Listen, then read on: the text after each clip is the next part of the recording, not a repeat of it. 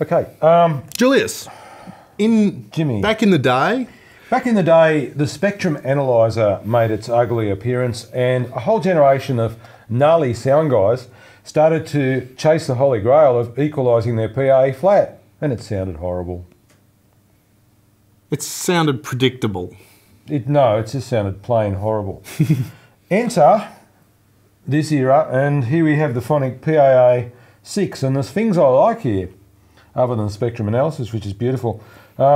Most importantly, we have polarity, so we can test our speakers, because all you young players out there who are so used to things that work all the time, guess what? The sub may be out of phase from speaker to speaker, from sub to sub, and what happens when that happens? Cancellation. Nothing. It all goes backward. Your entire audio goes backward until you unplug stuff and discover that less speakers sound bigger than more.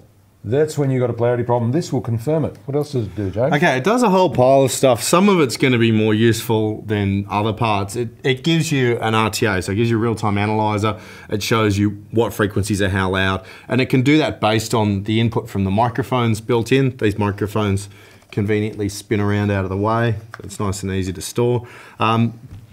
Or their external line inputs. So you can see a spectrum analysis. It's got an RT60 function, so it'll tell you how long the reverb time of a space is. That's an interesting one. I had to have a play around with that. Still not entirely convinced by the results on that particular function, but it may have been that my impulse signal was not loud enough relative to the noise floor of the space in which I was testing. Might have been that your brain just doesn't work properly. Yeah, it could have been that too. It's got a signal generator. Stand mount. Yeah, you can mount it on a mic stand. It's rechargeable, which is nice. Because if you're running the thing connector, so you can get into your laptop and do stuff. Yeah, so it's rechargeable, as I was saying, which is nice. So did I interrupt you? You did a little bit, but that's okay. So you charge it up, and then you can take it out to your gig, and you don't need to worry about finding power for yet another thing at front of house in your little power farm there. It's got a signal generator. It'll do all kinds of tones and white noise and pink noise and that sort of thing. And it'll also obviously generate the signal to go along with the polarity checker for your speakers. I think it's a must-have for your toolkit. Yeah, look, it's this or something similar. It's around, I think it's around $17.50 retail, which is not cheap. There's a smaller version called the PAA3, which doesn't have the signal generator. What it does have is it comes with a CD with test tones and stuff on it, and it loses some of the functionality. Like I think it loses the RT60 and stuff, but it'll still do things like your SPL and your RTA. It also makes you look like a professional. Even if you don't know how to use it, you have it there and it's going blah, blah, blah, blah, blah. Yeah, look, I think probably the most relevant function here is this, the LEQ, which is your time-based noise dosage measurement in an environment where... Cumulative.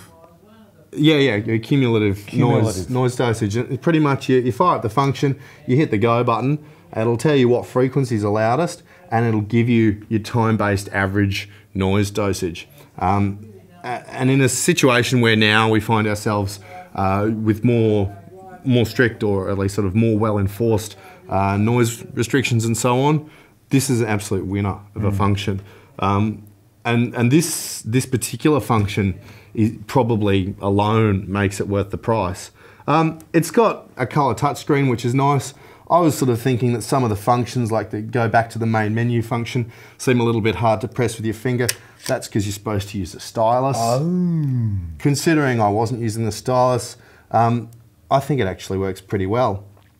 Probably even with good. a finger, yeah, it's relatively accurate. There's this little joystick thing. I can't actually figure out what the purpose in life of that thing is. It does everything twice. There's 2 meters, there's 2 microphones, there's 2 inputs. Can you use the mics as like a lectern mic? Probably not, hey. Anyway, look, I'm, as usual, another great tool for you from Us Tools.